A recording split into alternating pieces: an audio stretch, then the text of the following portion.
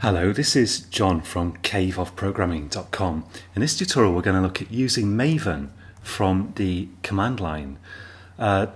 This video is part of a series of videos on Spring framework, and this is kind of an optional video. I just wanted to include this so that you can get a better feel for how Maven works, but usually we're going to be using Maven from within Eclipse, and you don't need to know how to use it from the command line. So don't worry if you don't want to install Maven and follow this through, then it's fine not to. You'll still understand the rest of the tutorial, but it's a good idea to watch this video just to help you understand Maven a bit more if you want to do Spring programming, and assuming you don't know Maven already.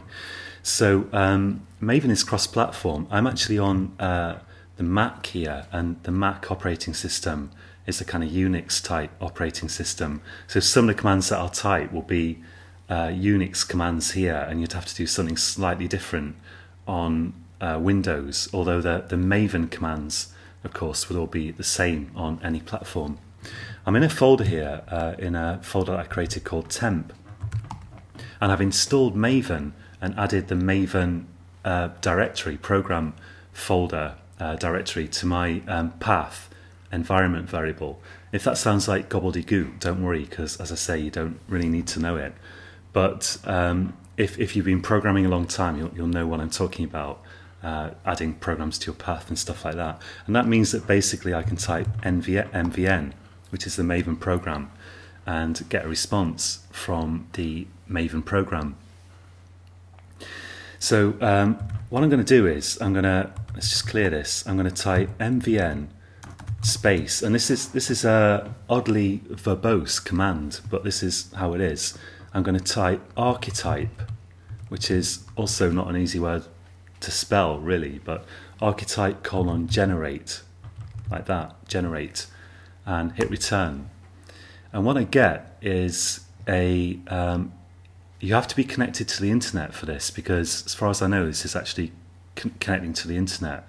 And what we get is a massive list of archetypes, and as we saw in the last tutorial, Maven archetypes are templates for projects, which also include dependencies, which ultimately resolve to jar files that Maven will download automatically to build your project. And you see here, in fact, that that Maven is suggesting that by default, if I don't type a archetype number here, and if I don't type some text which would filter this list of archetypes, if I just hit return, then the default that I'll get is archetype number 280. If you're doing this on Windows, probably this will kind of just scroll straight out of your console. But on this Unix type terminal, I'm able to scroll up, and I can see that 280 here is this Maven archetype quick start, which is an archetype which contains a sample Maven project. So this is just a really simple, basic Java Maven project. So I'm going to just accept the default here. I'm going to hit return, and it wants me to choose a version number of that quick start template. So I'll hit return to accept the default. And now I need to provide a group ID for my own project, and this is just a Java package name. So I'll make up, just as in the last tutorial, I'll make something up. I'll say com.caveofprogramming.spring.test. And now I need an artifact ID, which, as we saw in the last video, is the identifier of this particular project that I'm going to create. So let's just call this, I'll call it test1 or something like that. That'll do.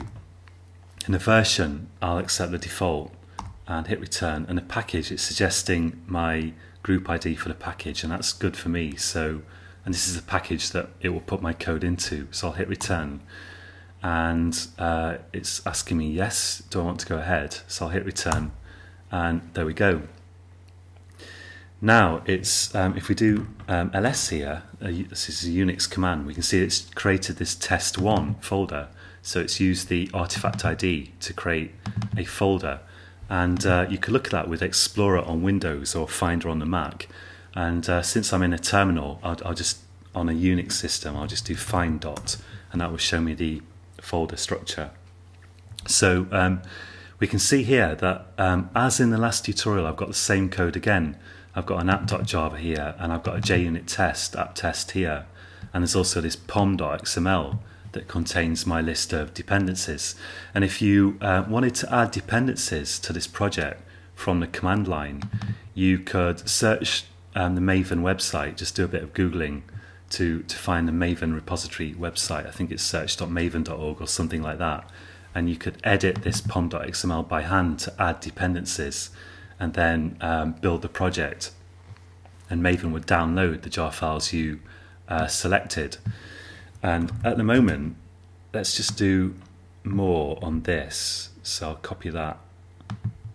And you could look at this in Notepad or something on Windows if you wanted. But here we see that we've got one dependency here, which is the JUnit jar that's needed because this archetype includes JUnit tests.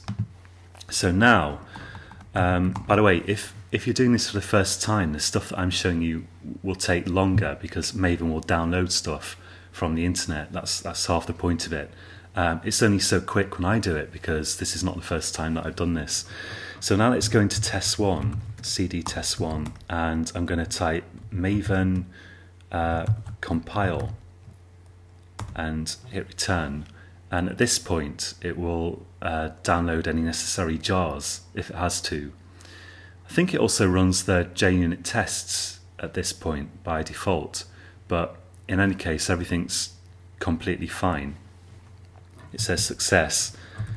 And if I do find .now, we'll see that it's generated it's compiled my Java code, the Java code that it created itself actually, into a class. And of course, the point is that you can use this as a template for your own project, so you can merrily add Java files as well as adding dependencies, edit this file and so on. The idea is that this is just a basic template to get you started with your project. And now let's go to the target folder and let's go to classes and just run this app.class just for the hell of it. So I'll say java com.caveofprogramming.spring.test.app, and there we go, it says hello world. So there's loads more stuff that Maven can do. Like you can package your code using Maven, although you have to you'd have to define like main class in your pom.xml, I think. And you could also deploy using Maven, which means in this case send the archetype to the Maven website. As far as I know, I've never felt the need to do that, but it's possible, I believe. But what I'm going to be using Maven for in this course is really just getting jars. So we're not going to need to know any more about Maven. That's the whole thing.